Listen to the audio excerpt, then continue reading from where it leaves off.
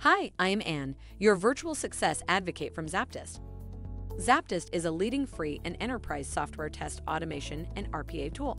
To use the ZAPTEST free edition, check out our website, zaptest.com. What is stress testing in software testing and engineering? Software stress testing is a crucial technique used to evaluate the performance and stability of a software system under extreme or unfavorable conditions. It involves subjecting the application to high levels of stress, such as heavy user loads, limited resources, or excessive data inputs, to identify its breaking point and potential weaknesses. The goal of stress testing is to uncover how the software behaves under stress and to ensure that it's robust.